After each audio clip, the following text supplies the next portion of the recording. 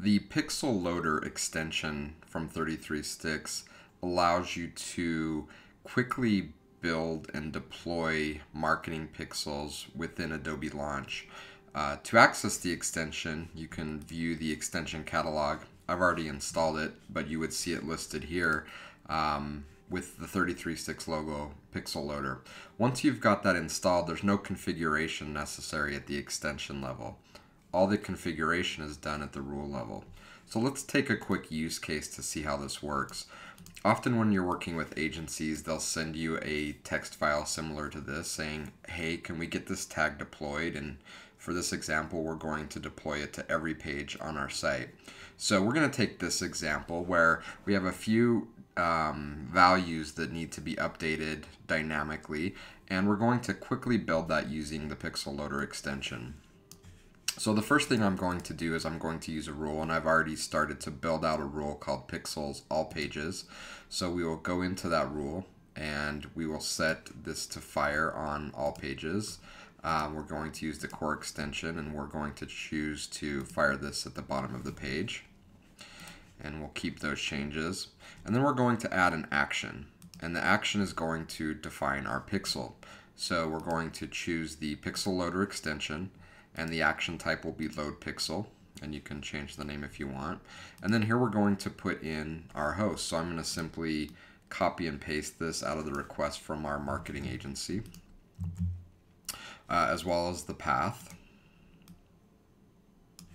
And you can see that next to these we have the data element selector. So it may be easy to set up some data elements for vendors that you work with a lot, and that way you have it in as a data element you can simply put in there, but we'll just hard code those values for this example.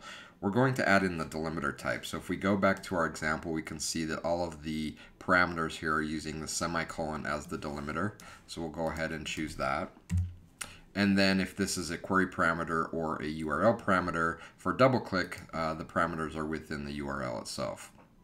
And now we're going to simply build out the parameters. So we have a few different parameters. We have type, and this is a hard-coded value of all pages.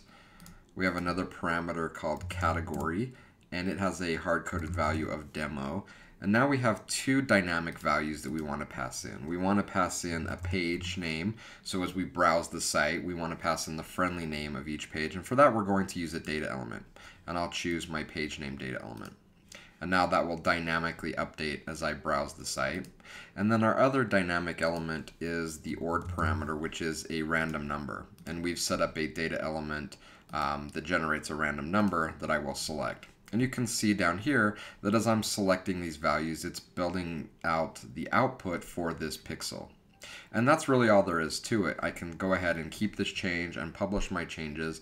And now this rule will fire on every page, and it will dynamically fire my DoubleClick pixel, passing in both the hard-coded values and the dynamic values as visitors browse your site.